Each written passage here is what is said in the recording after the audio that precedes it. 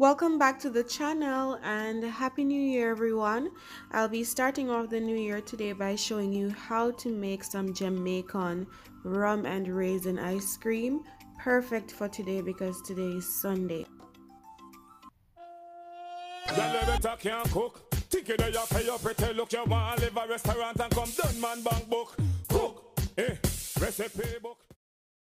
So the first thing you'll need is 2 cups of whipping cream. I'm going to be going in with some Nestle whipping cream, and you're going to at least need a whipping cream that has 25% fat at least. So add that all to my bowl and ensure that your whipping cream is chilled. Do not use room temperature whipping cream. So I'm using a hand mixer here to whip everything up, and this will take me around 5 minutes or so.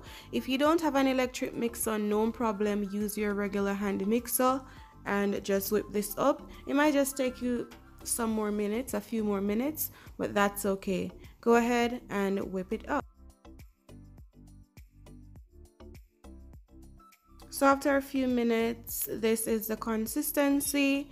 I'm actually fine with this consistency, to be honest, and you don't need your hand mixer or your electric mixer anymore. Excellent consistency. Just rest this to the side until you're ready for it again.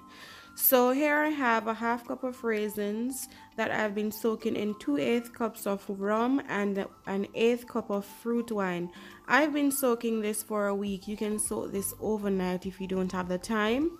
So to this, I'll be adding some vanilla extract. I'll be adding a tablespoon of vanilla extract to this. Just to give this a little flavor. Vanilla will kick it up a notch.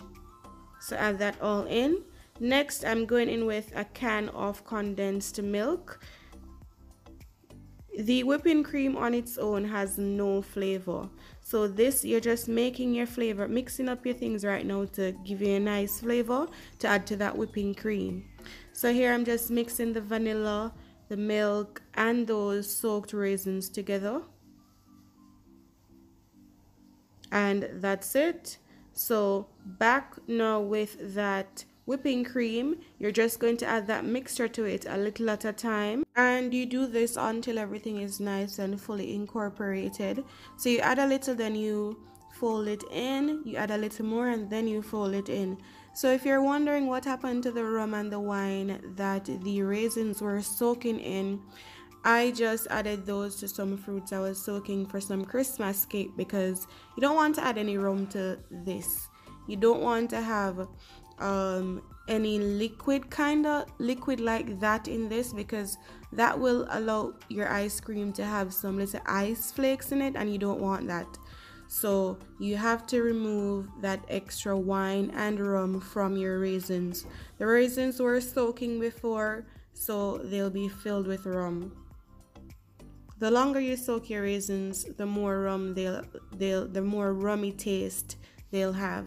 So everything has been nice and mixed together. Look at how creamy it is right now. So all you need to do right now is just add it to an airtight container. Add it all in. Ensure that you get everything out of your bowl. Just scrape everything in, and then you just want to go in with your spatula or your spoon to kind of move around the raisins, because you don't want the raisins to be in only one section of your ice cream. Right, that's lovely. So the next thing you do is you just cover your container, and then you just pop this in the fridge for a few hours or overnight for best results. And voila, here you have it. A few hours later, I never waited until the next day because I had to share this with my friends. And look at this, guys. Easy scooping. Lovely. I wish I was able to get it at a better angle for you guys, but trust me, this was everything. This brought me back home. Lovely. I'm never buying rum and raisin ice cream again, and you don't have to, guys, because look at this.